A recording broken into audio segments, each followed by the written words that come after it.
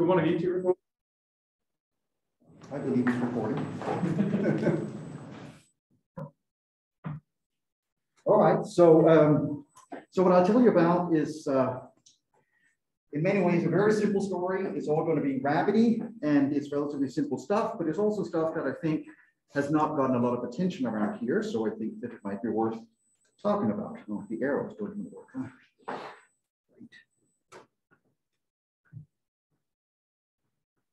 Nope, arrows don't work. Really struggling today. Yeah, when it rains, it pours.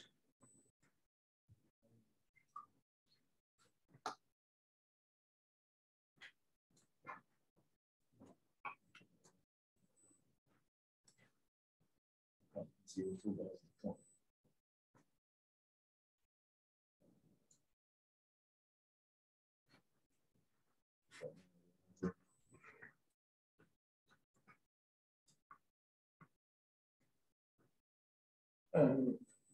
Where are my two bugs?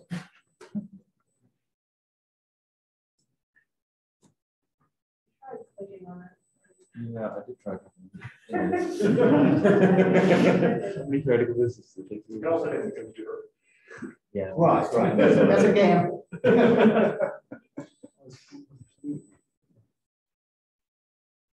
You have the clicker plugged in? Yeah. Maybe remove the clicker if you're not using it. That's what you mean start using the keyboard. There's no clicker. Oh. That's a good point.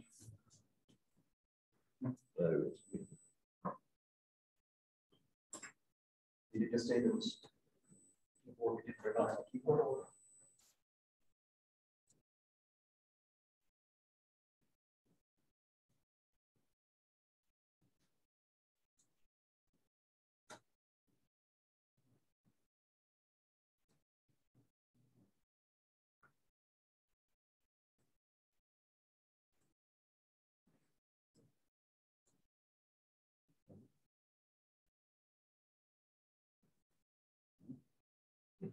Nice peek. Turn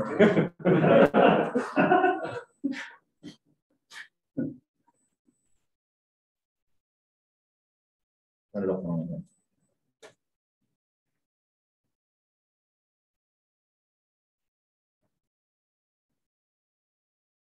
After 2 years, I thought we finally got it, but now. Never Wait, mind. what happened? Oh, we got it. Amazing. You wanted the second slide? Yeah. Right. This one last thing. This will leave shortly.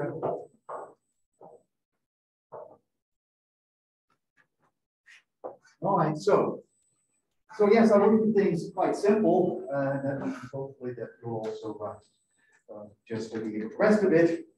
So what I am talking about is just standard simple black hole thermodynamics. So with the area law, I'm not going beyond it, although many of my motivations have to do that. But I'm in the end just computing the entropy, the area of a class of black holes. And by thermodynamics, I mean we study the dependence on its mass and its charge and whatever else that there is around. And just as a reminder, if you were to do such a thing for an asymptotically flat Schwarzschild black hole that you get in your textbook GR course, then you'll find that the free energy is positive and it decreases with temperature. That means that it has negative specific heat, and that means that there's instability. In other words, Schwarzschild black holes, they can decay, and they can decay to the thermal state, which is the line in poor coloring that is down on the x-axis. But that's the standard black hole. But I'm interested in particular in black holes and anti-deSitter, and I'll stick to anti-deSitter 5 because they're dual to 8 = 4 supermills, so that we're interested in. They have a rich phase diagram, and one aspect of that that's interesting is that it has some similarities to real-life QCD, and well, that's one of the things that motivate that are interested. Accordingly, it has been extremely well studied, but there's one corner that seems to have been incredibly poorly studied. Somehow, it just sort of fell out of most people's view back when we were doing a lot of this stuff. So that's what I'm going to try to fill in, which is discuss supersymmetric black holes in ADS5. They're kind of just literally a corner, as you'll see, that somehow people didn't zoom in on. So that's a small corner that I'll talk about, and the physics is reasonably simple. In fact, let me remind you the story about the ADS5 Schwarzschild black hole. Just Schwarzschild, so this is from Witten's famous paper, the first one on ADS-CFT. There are several branches. There are the so-called small black hole branch, that's the upper curved line. It starts with really high free energy. It goes down and down as the temperature gets bigger, so it looks a lot like that of the Schwarzschild black hole in flat space. And that's because it is like the Schwarzschild black hole in flat space. What small black holes means is that the radius of the black hole is small compared to the ADS curvature. So it looks like it's in flat space. But of course, the new thing is that when it's not small, then it's larger compared to the ADS radius. There's a new branch. That's the lower blue line, the large black hole called. And the two, they meet in an interesting spot, the cusp, which has a minimal temperature. There simply isn't a possible to go to zero temperature, and that's going to be pretty important for us actually, since I'm interested in supersymmetric black holes. I want to go to zero temperature, and I'm already starting to be concerned that there is no zero temperature on the graph. So the large black holes is what people often study when they study ADS-CFT, because they're interested in the conformal fluid in equal superluminals, and that is indeed a very interesting thing to do, and I'm sympathetic to that. So in that same graph, still ADS-5, Schwarzschild, so the stuff that one would have learned about in graduate school or before, is that the special point where the blue line, the lower one, the large black hole branch, cuts into the x-axis, that's called the Hawking-Page transition. It is where the thermal gas, the red line, where the free energy is 0, so basically the x-axis, meets the large black hole branch. The understanding that we have, the interpretation we usually have of this, is that the free energy is order 1 on the x-axis, so not literally 0, it just looks like 0 because it's order 1, and the rest is order n squared. So the large black holes are in some kind of deconfined phase. The quarks, or whatever you might reasonably call the constituents, are all allowed to float around, and that's why in an H2A Gates theory there's order n squared different constituents, and this indeed does, at least at a very superficial level, look like that of a confinement deconfinement transition. The low temperature is confined, the high temperature is deconfined. You know, we're already underway to QCD, right? And that at any rate is some of what is inspiring people to look more at this transition, because it can be considered in detail in ADS-CFT. But well, that was not my agenda. My agenda was to go to supersymmetric black holes. I use the word supersymmetry and BPS interchangeably. BPS is shorter, so that's what's often written. They obviously do not support conventional thermodynamics. That is because they must be at 0 temperature. 0 temperature means that if you have other conserved charges around, like actual electric charge, or perhaps angular momenta, the mass has to be as low as possible mass in that sector. In this case, for supersymmetry tells us that the mass in fact should be the sum of all the charges. There'll be 5 charges in the game. You can think about that as being 2 angular momenta in ADS-5, 5 dimensions. There are 2 independent SU2 groups, so we have 2 independent angular momentum quantum numbers. And then the corresponding S5 has 3 independent quantum numbers that you could choose as dignity labels or whatever. But the upshot is that the mass is the sum of the charges, and therefore the mass is not actually an independent parameter. There are 5 independent parameters.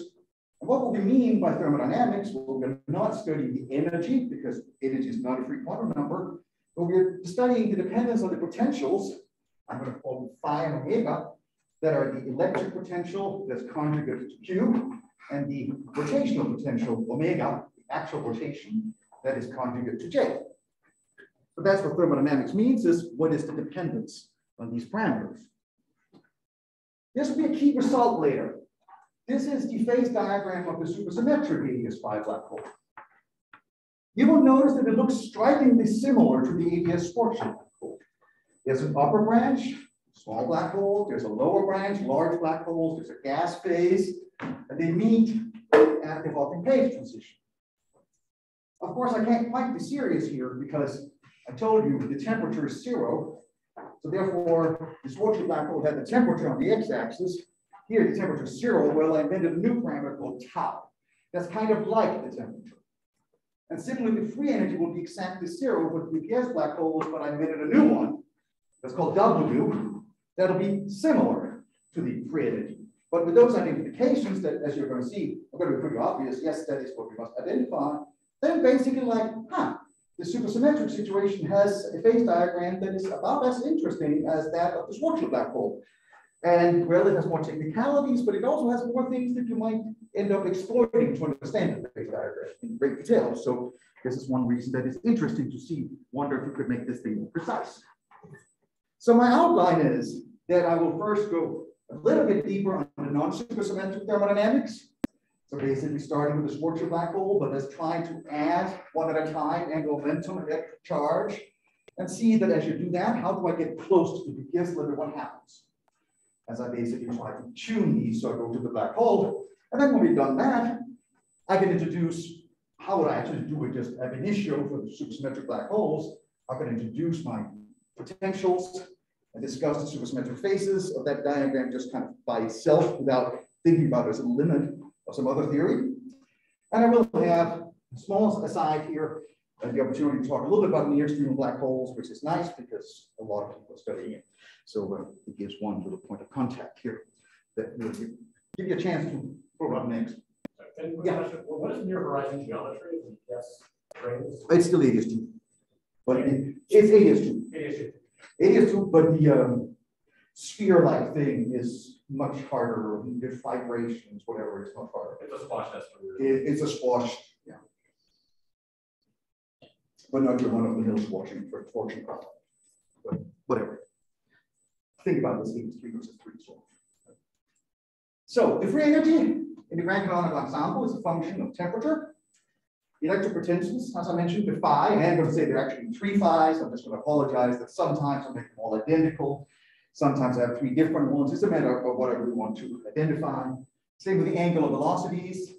We will do the conjugate to the angular momentum. There are 2 of them. I might make them equal often just for illustration.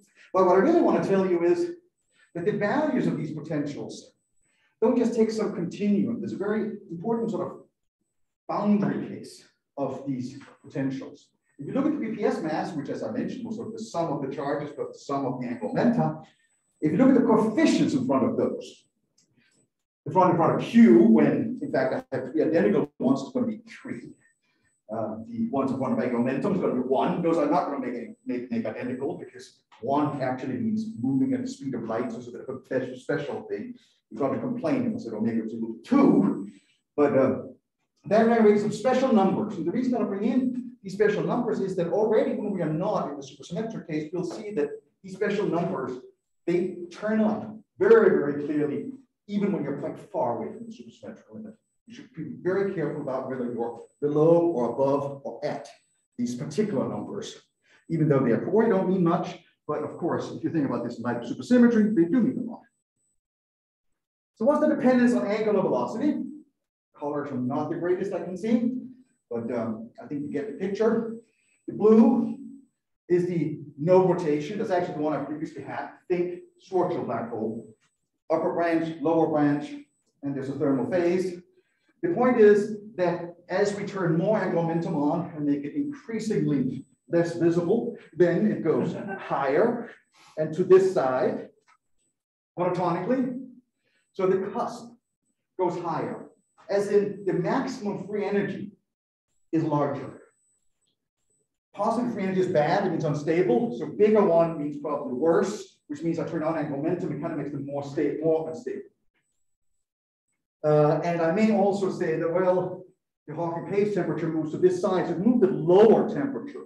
Perhaps not entirely clear what that means, but one can at least construe that as also being consistent with rotation sort of destabilizing the black holes. But that's at any rate my interpretation. We turn on rotation. When you start with a Schwarzschild black hole, it gets more unstable, but otherwise similar to that of the black hole, of the unrotating black hole.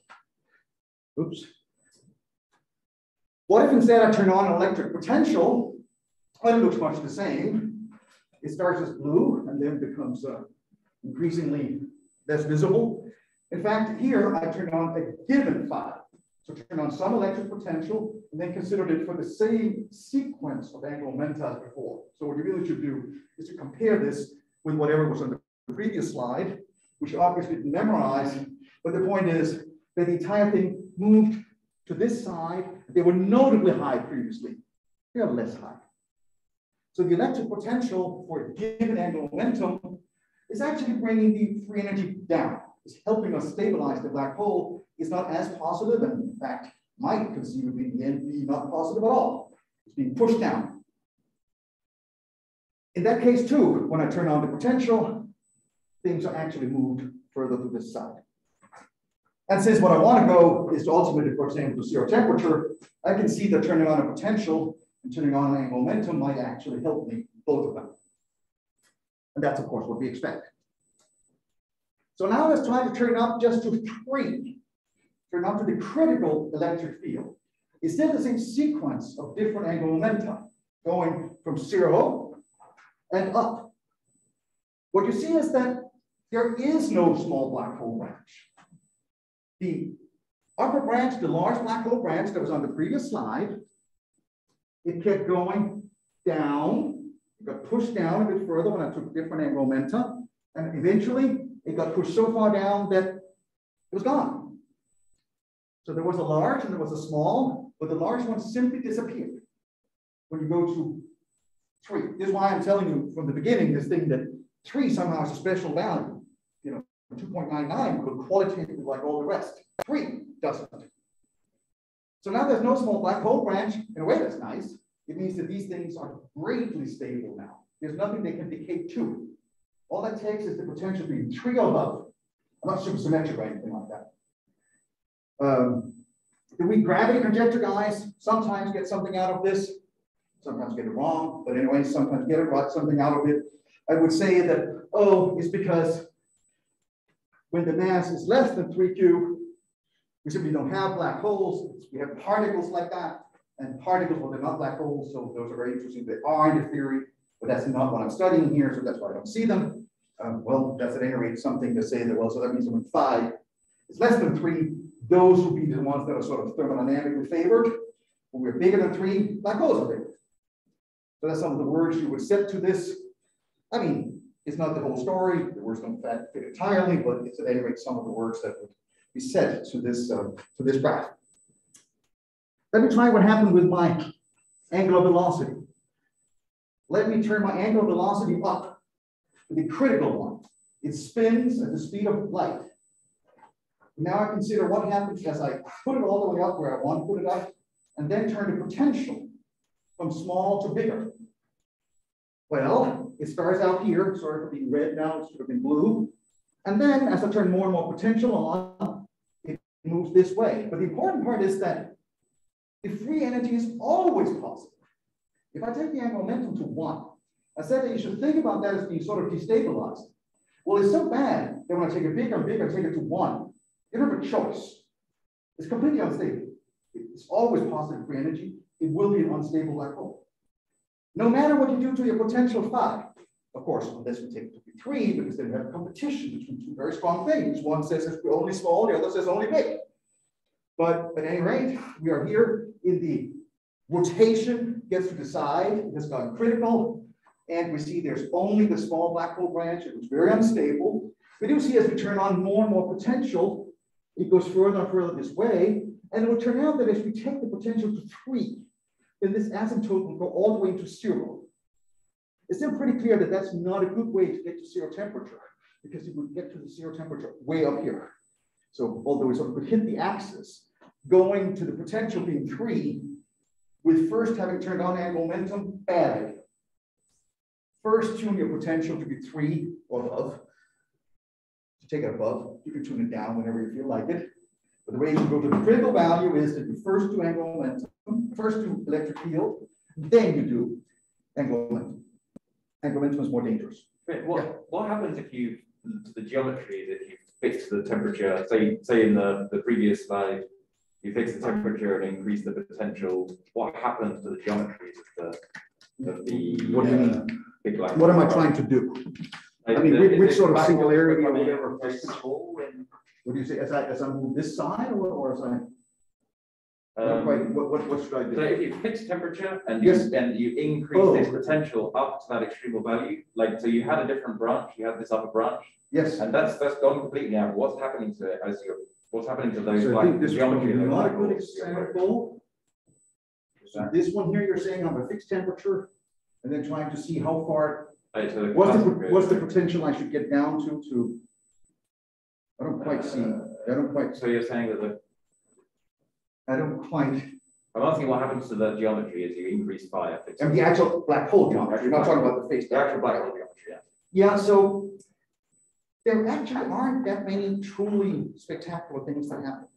It just look, the underlying geometry has various sort of polynomials, cubics, quartics, they're not that bad even, but they have roots that, you know, as you tune the parameters, smoothly sometimes hit each other, and then, okay, one of them became smaller rather than bigger, stuff like that. So it was not actually that the geometry did something really strange. It's not the black hole just becomes very, very small. No. There's a few very special limits where it does. And this actually is part of the danger of going, the order to go here. There you can't get to here in a bad way where the black hole just disappeared. And another thing you should ask, actually, that's one thing that's a very good question. Should have asked, which is, so here, you know, I could obviously construct black holes like this. Where did they go? It was actually the small black hole branch that went further and further out. And they just really literally disappeared. And they disappeared how? By becoming small, by alpha prime length scale, what do you name it? Because that was what happened to those large branches that went out, is that the overall scale simply went so small that we don't trust them anymore. So before they literally disappeared, they became so small that we don't trust them. But maybe something goes wrong when you analytically continue and it just becomes not a good sort of complex metric anymore. You spin it too much. So what Whitman was saying in this paper about these conceivits. You mean overspinning now? I mean that when the parameters go beyond when the branch disappears, I mean, maybe the geometry doesn't become like a good geometry anymore. We can put matter fields on. I mean, I think that's basically true. I checked. Well, the geometry becomes super extreme, right? If you make the rotation bigger than one. Rotation bigger than one. I think if there's a naked singularity, you could probably still write a metric. But You still have a solution. I don't know if it's a negative singularity or what it is. I mean, there are two things that can go wrong: negative singularity or closed time-like curves. And one of them happens. I just don't recall when. I mean, bad things happen. Here be dragons. Don't go. Right? Like, I definitely expect super extremal if you were to take a limit where the temperature is going to 0 and beyond. It's just that to the extent you say the extremal is sort of a Q plus J, then you say, oh, but what if I'm extreme on one of them, not the other? You know, it's I'm saying that you don't have good options here. And I did that in the Frank-canonical ensemble, but if you did similar things in the canonical mixed ensemble, you'll see similar pictures that'll be consistent with this. But I think you've got pictures enough for now. then when phi goes to 3, which is the critical electric potential. Yes. Is it, in some cases in flat space, you could see sort of marginal decay modes where there would be a gas of things that could combine into the thing or not, if there's a moduli space. Is that happening? I think it is unclear. There are signs that could be interpreted as there being a moduli space, but nobody's been able to construct one. So was that over-interpreting some things that are just like what you said? Oh, they're similar to that in flat space where it meant this. But now I have some of the signs, not all of them. And people couldn't construct one. And, yeah, I mean, they're clearly algebraic things that are similar, but is it just a mathematical curiosity or whatever? So what I'm going to do, where are we at now? Well, I've discussed then these thermodynamics of non-supersymmetric black holes in ADS5. Rotation can go all the way up to 1, and it tends to destabilize. The electric potential can go up to 3, tends to stabilize. You can actually go beyond 3, no problem. So now, having sort of introduced that, I'll turn to the thermodynamics of the supersymmetric black holes, not sort of, you know, going to the limit, but more like being at the limit. And that corresponds to being in the corner of all the previous diagrams where we say, oh, there were none of them there. Well, when phi was 3, there were some of the curves that ended up near there. But really, all the curves collapse entirely to a point. They're no longer curves, they're points. And this is why I think that these things actually, I don't think really have been drawn before. So how should I even think about things? I have 0 temperature. I have critical potential. I have critical omega identically. But as I need the grand canonical ensemble, I actually want to study it as function of these things, which is tough when they have a specific value. So one way to think about it is that I'm going to go a little bit away from the critical value in all three of these parameters, and then take ratios. Particularly for the electric potential, I'm going to sort of think about going a little bit away from 3, and then divide by the temperature. And then I'm actually going to take the limit, but right now you notice I didn't really take the limit, I just took the ratio. But nevertheless, my notation prime on that 5, you should basically think about as taking the derivative with respect to the temperature, because that's kind of what it becomes when you take T to 0. And the same with the omega. And in particular, you should pay attention that I'm saying introducing the prime potential the way you actually do derivatives. So like omega minus omega prime. Remember, omega must be smaller than omega star. So therefore, the omega prime will always be negative. You can't go above 1, but you could go a little bit below 1. So you must get towards 1 from below. Your phi could have either side. So these you can think about roughly as temperature, as derivatives, but I don't think about it that way actually necessarily. So let's try to recall how would you do step mech for these things. Well, the partition function sort of adapted to the fact that we know there's a BPS limit, that the mass becomes equal to the sum of charges and sum of electric charges and sum of angular momentum. So once I shifted things a little bit to take that into account, so that the mass here is a small one, if I was just near the BPS, this is small, this is small. Well, then I would think about the extreme limit, at least the one where I take the temperature to 0, to be exactly when this beta here blows up. So the 1 over T becomes such that this goes to 0, while this one becomes its prime, this one becomes its prime. So I can think about this as being the BPS partition function, gotten sort of as a limit.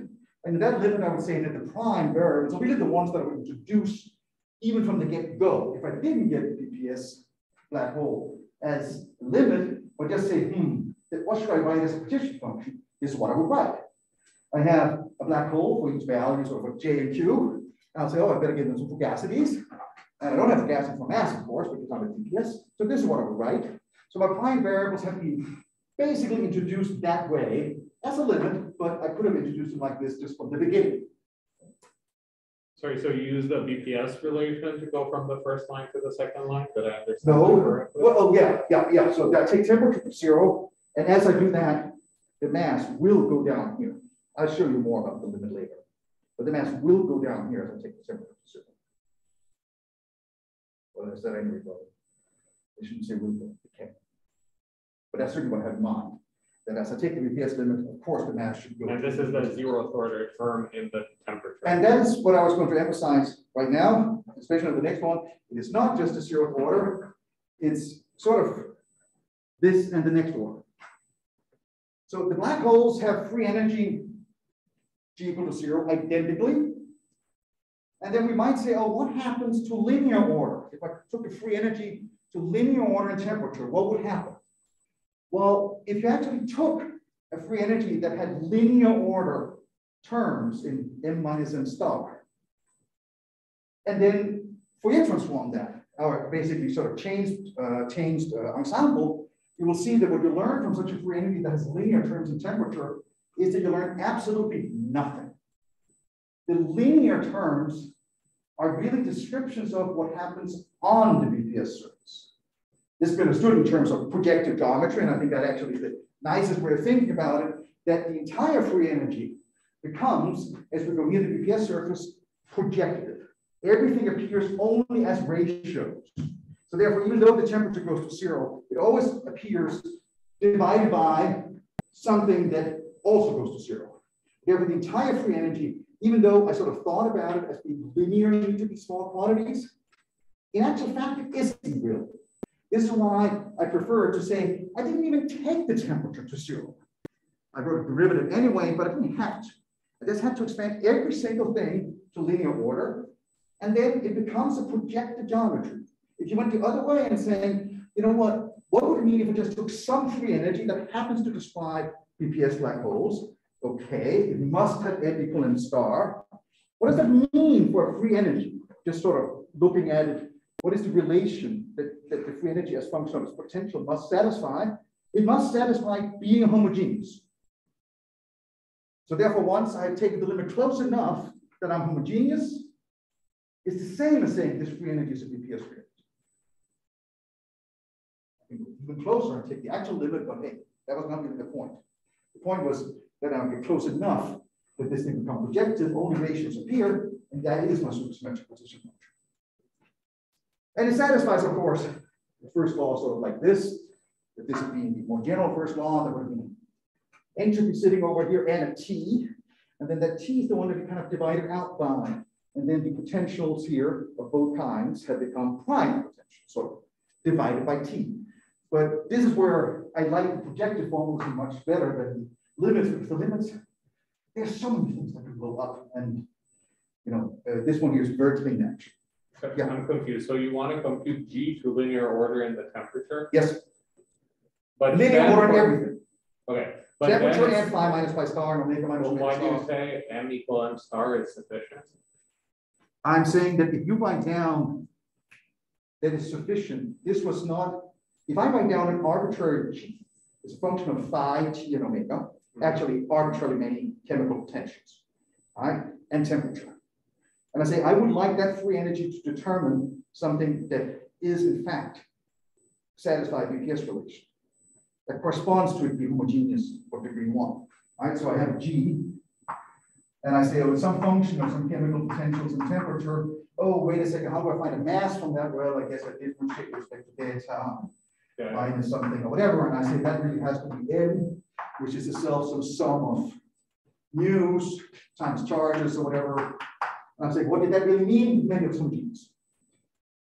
That's the relation. So it's one sort of. I guess my confusion is that if G is the linear order in P, then M should be a quadratic order in P. No. Well, I think according to that relation, that's what comes out, right? Like G goes like 1 over beta, so if I take a derivative, it's 1 over beta squared, right? I see what you're saying, and I've been confused at that exact spot. Okay. Multiple times, I've got confused. Let's take it on note back. One iPad. Right. I mean, this is elementary thermodynamics. Like, there's not like I'm hiding anything, but the limits can be really confusing. But I mean, I'll show you the next order later. Because this is just linear. So now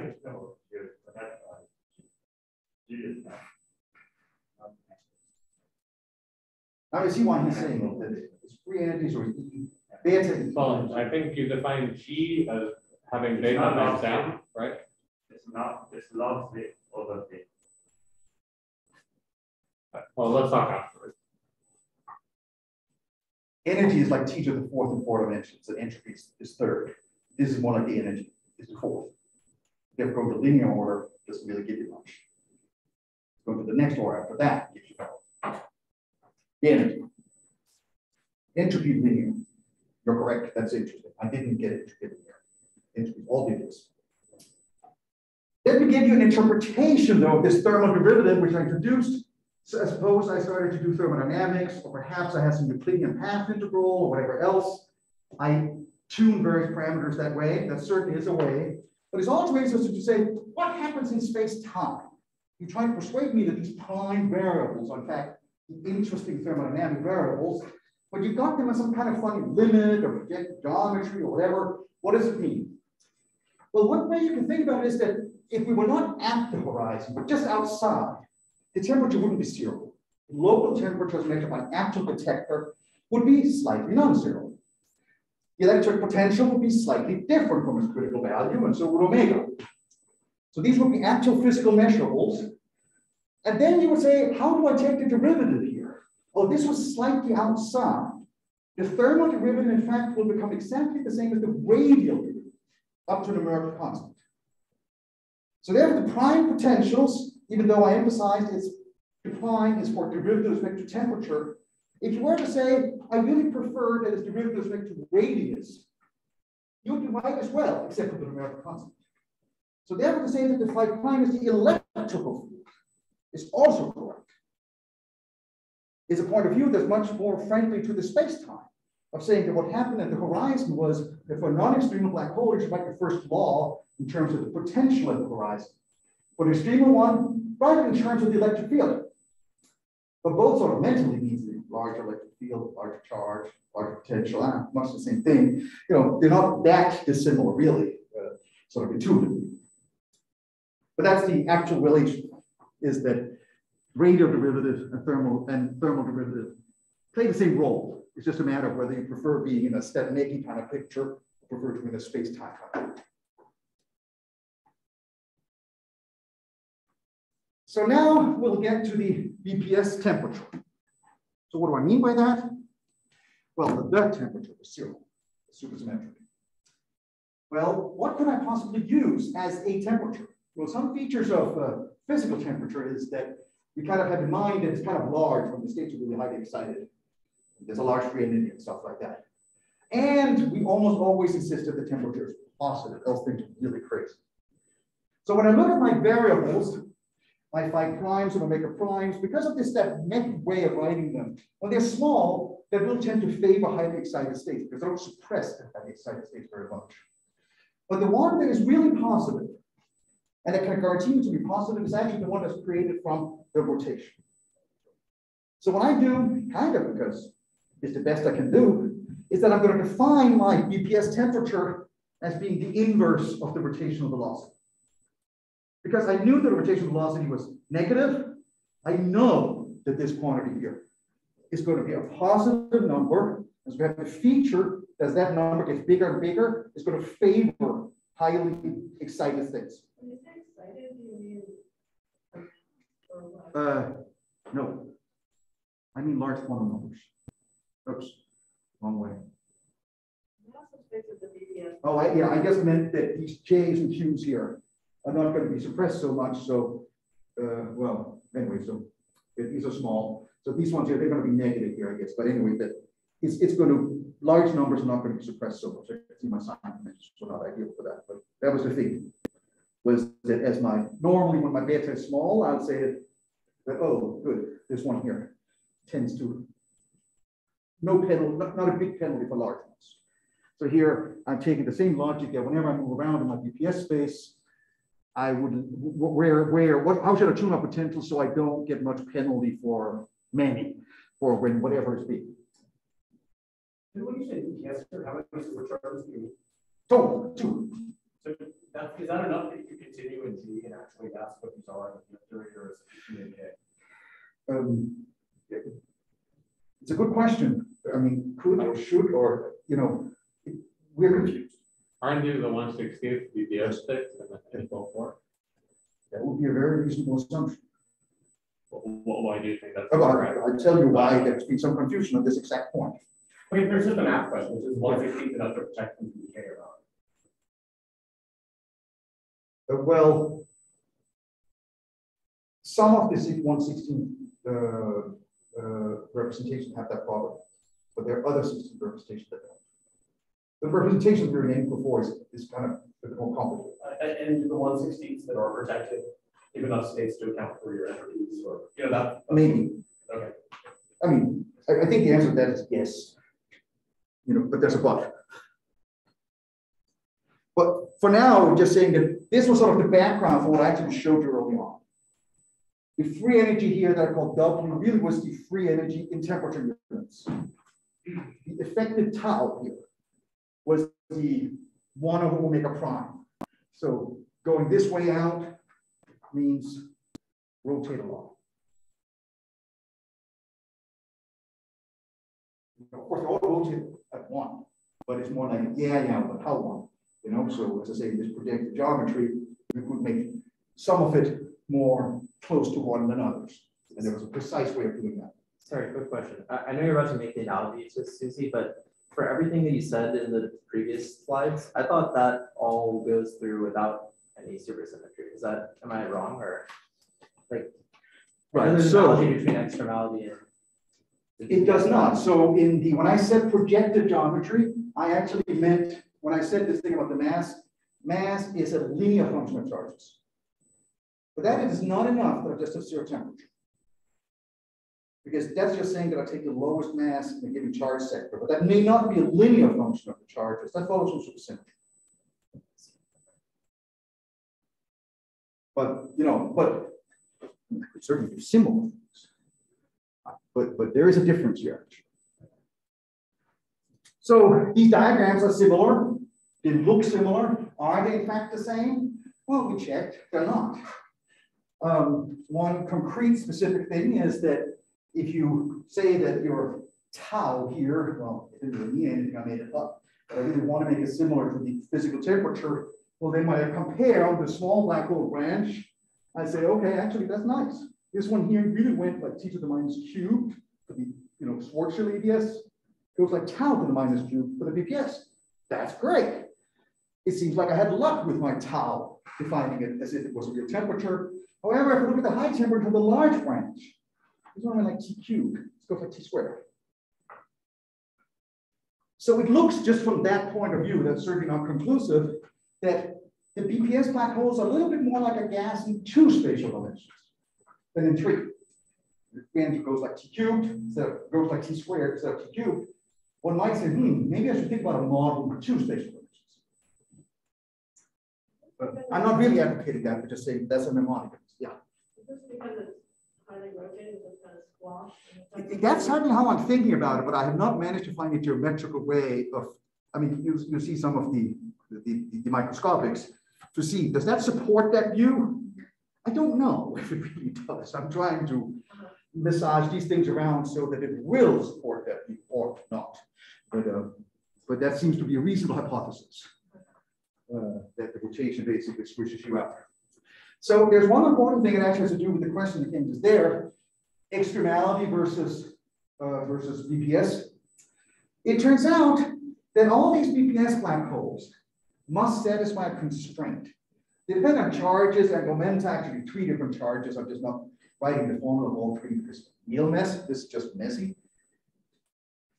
So for any charge, you cannot necessarily make a supersymmetric black hole. If you chose the black hole charges from the beginning and just put them down on paper, and they did not satisfy this, there are no supersymmetric black holes for that charge configuration. There will be microstates for that charge configuration, but there are not any supersymmetric black holes. The corollary to that is that there are 2 ways to break supersymmetry. One is that, well, 0 temperature is like taking the lowest mass, extremal mass, so the lowest mass given conserved charges. And from that point of view, you will say, how do I break supersymmetry? Well, I take one that's not the lowest. In other words, I kind of add a little temperature with more energy. But there's a novel kind of supersymmetry breaking here that says, well, why don't I just violate that constraint? If I choose the charges so that they nearly satisfy this, but not quite, but still take the lowest possible mass in that charge sector, I have something that is a 0 temperature, but it violates this, so it's not supersymmetric. So 2 ways of breaking supersymmetry. Sorry, where does that constraint come from? What's that? Oh, from here, I'm saying the solutions happen to satisfy this. I'm not suggesting there's an underlying insight. I will come to some insight, but the solutions only exist if this is true. Go try and find some. If you say, oh, but couldn't I possibly just start differential equations out there? Yeah, but you're going to reach a singularity before you got a horizon. Mm-hmm. So you didn't really, you did something sensible, but you failed. Just one small caveat, which is that that's assuming that all fields are turned off except the gauge field. I think like there is numerical evidence that there are supersymmetric black holes that have air. Yeah, well, this is fair. This is fair. Well, I would say more that I'm assuming a certain small amount of symmetry. How many U1 isometries must I have in my ansatz? Then I can write my differential equations and my claims become true. But if you say, well, why do you have that many? Which was like 2, was very little. Yeah. but you say, well. Yeah, I think like George Santos has a paper exactly. that there are like supersymmetric solutions that don't satisfy that. And that is very, very interesting. And but it's not very actionable. And those are what? Those solutions that George found. They're on the computer, they're numerical. So it's sort of There is like some problem with that, So- what I understand. But So whether they really should be taken seriously, or are they stable? Are they, there are all sorts of questions. So should they really be taken seriously? Don't know. Non-SUSY solutions, the horizon is stable, or are Yes. there PDF bounds that satisfy? Yeah. They look perfectly sensible. It's just it's like current. Current one is extreme current. It's an example of that. That is where we break supersymmetry the wrong way. Not by taking n equal q, which is the good sensible way where you keep supersymmetry, but taking n equal j. You have no supersymmetry, but it is extreme. I would say that's the good way because it exists. It's so old fashioned.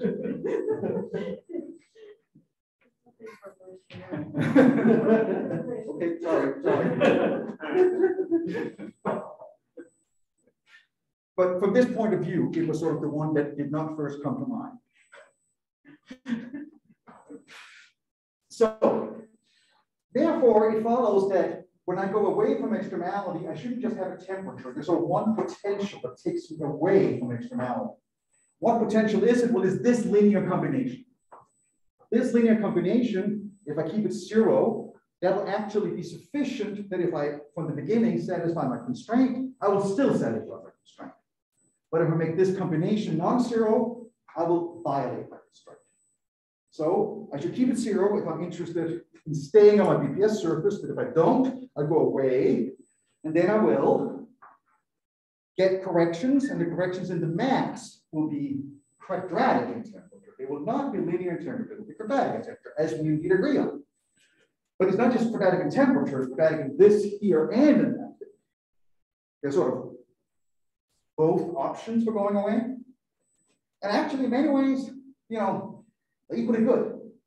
So as you would certainly know, this is, describing these excitations here by the Schwarzschild theory, and I will not say any more, other than it is interesting actually computing this coefficient here. I've certainly done that. And one particular thing is that this thing here has the same coefficient in front of these two. So it gives us a little bit of insight into actually these other things, other way of breaking supersymmetry that's not adding energy. What is that? That is the R charge. It's giving it the wrong R charge. So if I give it the black hole the wrong R charge, it won't satisfy supersymmetry. In a way, you might say, well, it's still supersymmetric. Yeah, but it was the wrong R charge it chose. So it's the wrong supersymmetry. So this is what happens. It is interesting that the same coefficient, and if you think about from the Schwarzschild theory point of view, that being spontaneous coordinate equal to specificity, that the temperature breaks is sort of the same way as R symmetry. And they are sort of equivalent. That's how it works. More interpretation of this phi prime, the one that says, let me break my constraint. Also, the BPS limit certainly would have, well, phi equals 0 and temperature equal to 0. We saw the mass would go above, but shows either one of them not 0. But if I think about the BPS limit as an actual limit, I have to take these things to be 0. But what about their ratio? Can I take that non-zero? And I'll say, well, yes and no, depends on what you want to do. The potential is conjugate to the constraint on the charges. Of course, at some level, I would say, well, I actually like to have a first law like this so I can differentiate with respect to phi prime and separate with respect to omega prime. That way I can find Q and J and check that I really have the constraint. Alternatively, I could just solve the constraint once and for all and think that they're related to one another. So from this point of view, what we can say is that the phase of the supercharge that's underlying my theory is actually sort of relative to the preserved supersymmetry. So the phi, if I choose to be 0, it means that I've chosen it wisely. If I choose to be non-zero, I've chosen to introduce an R current that was not well adapted to my supersymmetry. The supersymmetry is not close on. But you say, yeah, that's not too bad. Isn't it just a shift? It is. And that shift is what gives you this quadratic extra term. So you define your variables. But the m equal m star is preserved. M equal m star is true as long as there's some supersymmetry that is preserved. But if I take a particular supersymmetry as preferred, then I have to not violate the R charge I've committed myself to. So, getting towards the end, but I was going to say a little bit about the microscopics. which no doubt will give questions. 4 slides or so. So first of all, obviously, when I start with a different approach, it's key to change notation to make everybody confused. So instead of having phi and omega primes, strictly yes, use delta and little omega. That is actually because it's pretty standard when people do the microscopics. And I couldn't, for example, not have capital omega for rotational velocity when I did GR. So hard to get everybody happy. And then what do you do? Well, you take your A equal 4 superunions and actually finding out quite a lot of different ways of analyzing this. But the lowest tech one is to say that 3 N equal 4 superunions is just 3 complex scalars, a gauge field, suitable fermion partners. And those are, in fact, what we're going to call letters, single fields, like we just write down. These are 8 different constituents, or however many, depending on how you count them as complex or real or whatever. And then you should take multiple guys of those and multiply them together. From your letters, you form words, in other words, you get composite operators. In the process, you should also include derivatives. Derivatives you can either think about as letters or as sort of just different way of composing them, but whichever way, we're not getting words that has potentially, many different letters in it. And then you exponentiate. Because you say, oh yeah, but that was just one operator. I can have multi-operating states. So I should have basically a Fock space of such guys.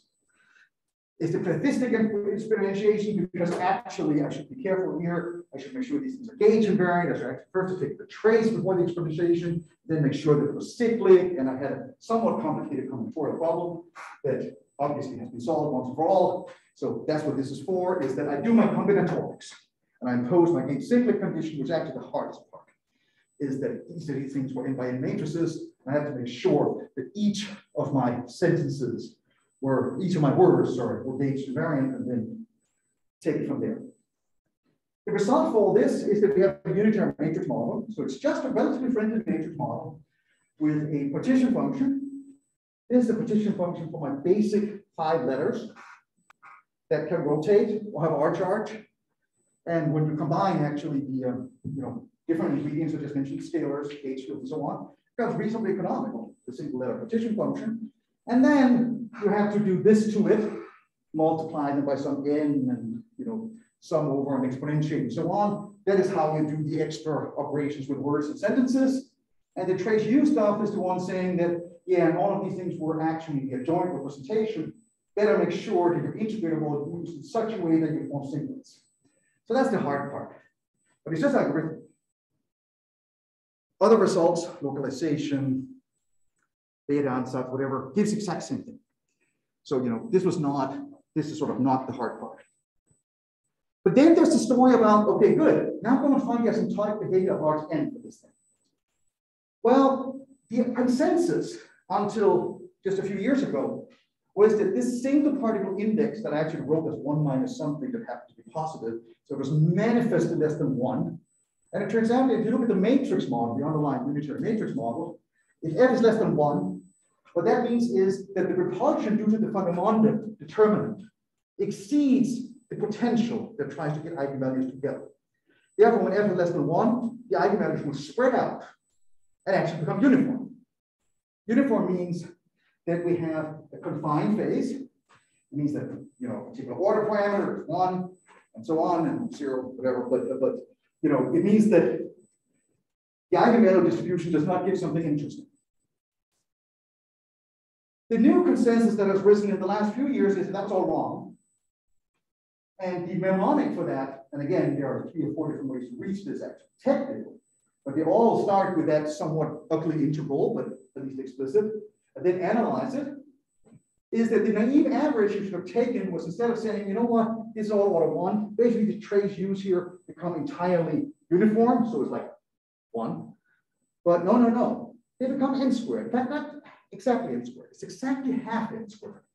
Think about them as being randomly sines and cosines, and just, everybody knows the sine squared is a half. That's true. I mean, that's the mnemonic. It's not actually what happens, but, it's like, hey, what do you think? Should it be 1 or n squared? The average, So, that was a joke. but the end of the game, though, is that the form the actual form of the free energy, as its dependence on all the potentials, did not change. It was only the prefactor that now has become half n squared instead of 1. The key feature in all this stuff that I don't describe is that, oh, these potentials, delta and omega here, and you said it was 1 minus something, and it's something where exponentials, or it was positive, was that, oh, are you sure? Because what if these deltas were imaginary? If they had imaginary parts? Then it's a little bit harder to stare at and see, actually, is it positive or negative, or what is it?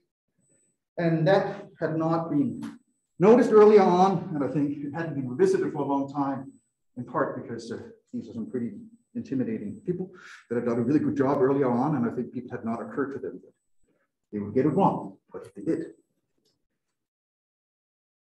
So let me say a little bit more now, just sort of very briefly introduce the microscopic ideas. The supersymmetric index is the key idea that people are using for these things to try to make things precise. Want to cancel fermions off bosons because they could perhaps combine and become a long representation, and that's a bad thing because they could develop corrections and so on. So we do indices in my notation here, where I use omega delta, but also omega prime phi prime on the gravity side. This is what I have in mind. You notice there's a question mark, and not actually the exact same thing, I'll say shortly. But the -1 to the f is inserted in such a way that superpartners cancel. Bosons and fermions are the same. Supermodes that cancel. But there's an important caveat, of course. The standard is that I've given these various fugacities. Well, these fermions and bosons will cancel if they have the same fugacity. That doesn't count if the supercharge that we're acting with, in fact, itself has some charge under these fugacities. So I have to make sure, like, oh yeah, that doesn't count. I should really make sure that doesn't happen. This means that I have to take one of the fugacities to be 0. Which one? Phi prime. So the one that I previously said, that was the one that I could use to break supersymmetry and go away from the BPS surface. That is the one that is illegal from the point of view that it would not commute with a supercharge. It's not really that bad. It's that if I didn't use it, I say, well, I kind of just deform over to something that corresponds to a different supercharge. So it's not that the states aren't supersymmetric. It's just that the whole index thing fails. They don't cancel properly. But they still are supersymmetric. There's an important detail because it means that when I try to turn on phi prime, if I did, I'm not really breaking supersymmetry quite as badly as just adding a mess. I kind of just say, well, it's my cancellations that have failed, so I can create large multiplets, which is sort of bad, and therefore I lost control. I agree with that. But it's a different form of breaking supersymmetry than other things. And it matters because that means that I can actually microscopically go and count states that do not satisfy the constraint. And there are a lot of them. It's just that we somehow presume that, yeah, but maybe they don't survive to strong coupling. Okay? Maybe, I mean, I don't know. I don't know how to analyze it all. So, but that's the story, is that I could turn on this potential here. The index will no longer be index. So I don't really have any justification for analyzing things that way. But I still have a question. Wonder what happens when phi prime is turned on, the strong coupling. I just don't know how to analyze it. Doesn't mean the question is not there. Then the other comment I want to say is the cancellations to this -1 to the f. The reason that you could get order 1 over n, order 1, is that -1 to the f is incredibly efficient in this case at canceling. It actually cancels large numbers of states incredibly efficiently, sort of too many. The trick that people figured out recently was that these omegas and deltas here, give them a phase. And if you give them a good, well-chosen phase, this thing still commutes with the supercharge. And that's actually saying, oh, you know what, you took phi prime to be 0. You insisted. That's what I said, yeah. I insisted because that was the thing I needed to get my cancellations to work. But people would say there's another possibility. Take phi prime to 2 pi I. That also is sufficient. And that gives a much higher growth because that is such that you actually have these cancellations much better obstructed. And then it gives a much higher growth. So that was the thing that had been overlooked and now wasn't overlooked. It wouldn't be natural for me, of course, from what I studied earlier, where everything was from a supergravity point of view, would have asked very bad questions if I say, take the rotation from 2 pi I, so. But and it's an interesting question actually to analyze what this means at the level of the solution. We can actually do it in geometry or complexify it correctly, but I don't know what the answer is. But at any rate, this is the story. There's a space-time interpretation of that too, that actually this phi here, which is kind of electric minus rotation, it actually turns out that, yeah, with the electric field, once things rotate, it has a magnetic partner. And it seems that the imaginary part of this, the pi I, is precisely the magnetic field that has to be turned on.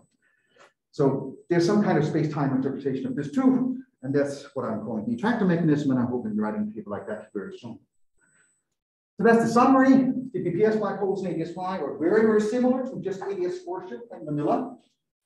Then I introduced this formalism of thermodynamics of BPS black holes that I call projective thermodynamics, or intrinsically BPS, or we could do limits. And then I talk a bit about the important role of that phi fine potential that has to do with sort of the index. Should be average over that direction where things don't cancel properly, should be average or not, or So thanks for your attention.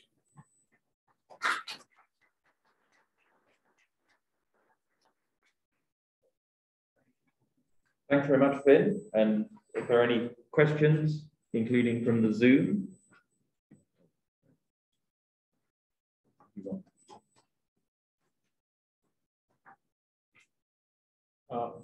I had a question about this phi prime on the last slide, previous slide.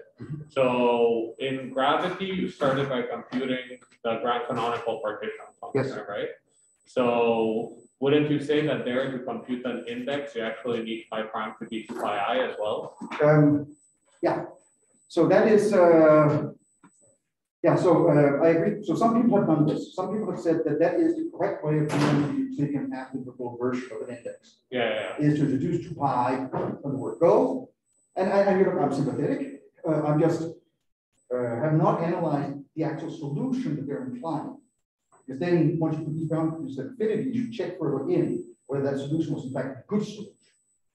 Of course, that is even more interesting to do now in view, for example, this Witten criterion. So, okay, so it's a complex geometry. I think they're all valid. Is it a good one? I don't know, but it's a bit of an elaborate one. So it's not that easy to solve to check, but it's presumably a good one. So I agree. Yeah, that's so you can think about this as reasonable from a Euclidean quadratic point. Absolutely.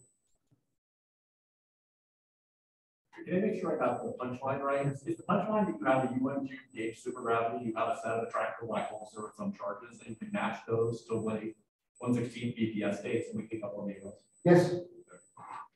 Yes.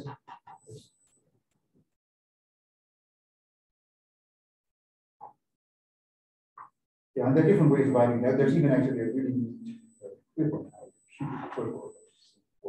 you can write quantum mechanics, so you can do it summarizes the. That's pretty new, and I'm going through it, but that's what they claim. Cool, right? They just be like, oh, it is just by the book.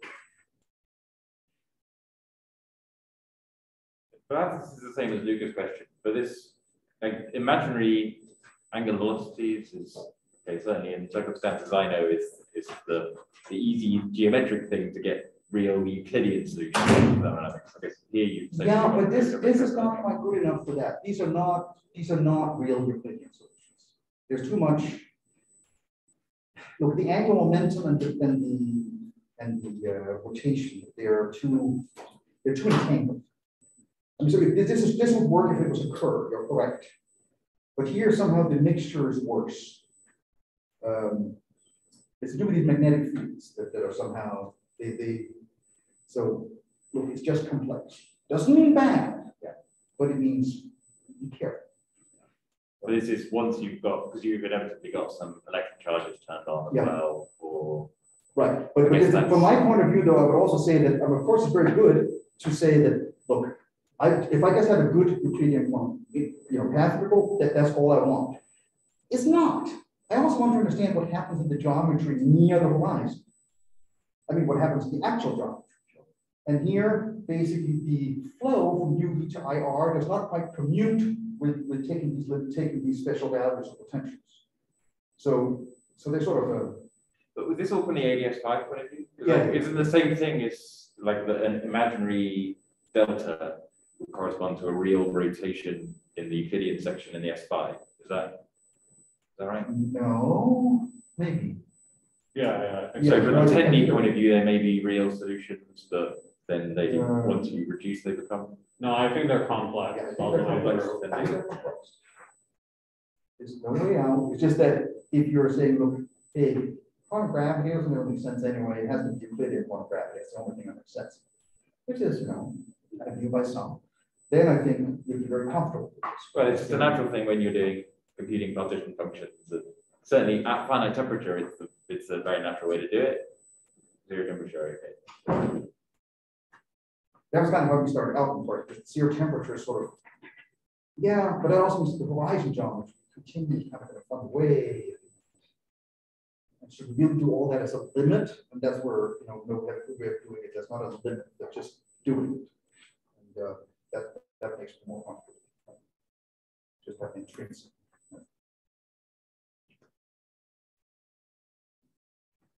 All right. Well, if there are no more questions, then let's thank Finn again.